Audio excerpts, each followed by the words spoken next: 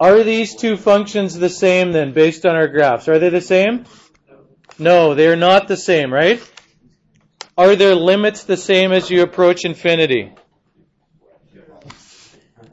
F of x is obviously not equal to g of x, but the limit as you approach infinity of f of x is equal to the limit as x approaches infinity of g of x. Now, what was the limit? What happened to the graph as you went to the right or left for those two graphs? Did they level off at something? Did they level off? It didn't level off at anything, right? So, we don't know what the limit is because they're both infinity. So, a more concrete way to say this is, if you want to say that this function models this function when you have big values, you're going to say that the limit of their quotient is 1. That's what this says down here.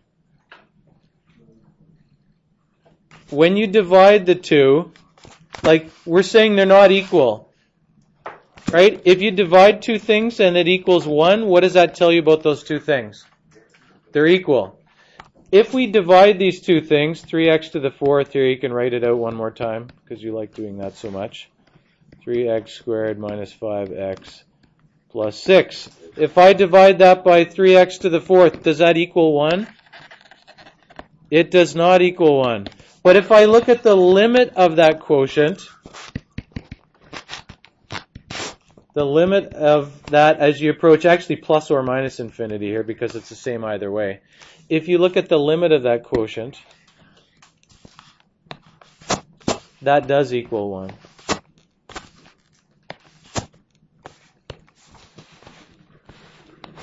Would have been quicker to rewrite it. So what do we say? The limit of that thing, the limit of that does equal 1. If you want to show that the limit of that equals 1, how could you do that? The first thing you try and resort to is doing some algebra to make it work. What algebra could you do on that to show that that's equal to 1? Because it's not obvious just by looking at this. No, you don't want to substitute 1 because we're looking at the limit as you approach infinity. Can you substitute infinity in there? You're going to get 3 times infinity to the 4th power plus or minus 2 times infinity to the 3rd. It's going to be infinity divided by infinity. Who knows what that is, right? It's not, you don't know that, right? It's not always going to be 1. It's not always going to be 1. If I change the numbers on the top and the bottom, it's not going to be 1. This one you can show that it's equal to 1 if you do some algebra with that fraction. If you have a single term on the bottom, you can split it apart, right? 3x to the 4th over 3x to the 4th. That one's easy to see what it is.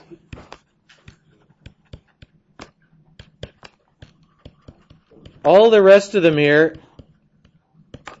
I mean, I'm writing this out, but probably you can jump ahead here a little bit and see what each of these terms is going to be.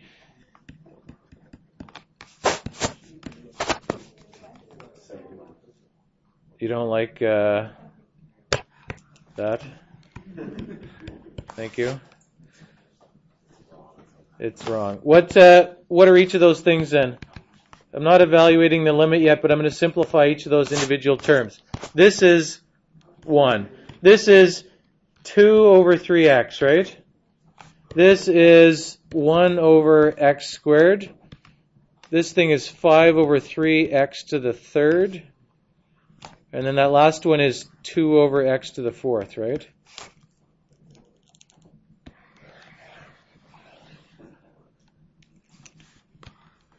So what does that turn out to be there? What about each of these things? What are each of those things? The rest of my x. The first one you can figure out pretty easily, right? What's the first one? This one's 1, right? We're actually going to evaluate the limit here. That one's 1. What's the limit of this? Remember, you can't substitute in infinity, but you can think about what it is, right? 2 over 3 times infinity is 2 over, what's 3 times infinity? Infinity. when you think about math with infinity, it's nice because the answer is almost always infinity, right? Or 0. But 2 over infinity is, no, it's 0. The answer is either 0 or infinity, or negative infinity. 1 divided by infinity squared. It's 0. 5 divided by, if you have infinity on the bottom, doesn't matter what's on the top, right? If you take 2 cookies and divide them up amongst infinity people, or if you take 5 cookies and divide them up amongst an infinite number of people, how much do you each get? Nothing. It doesn't matter how many cookies you have if you have a finite amount of cookies.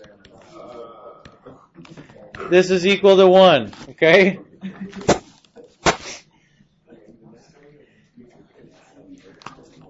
Now, as I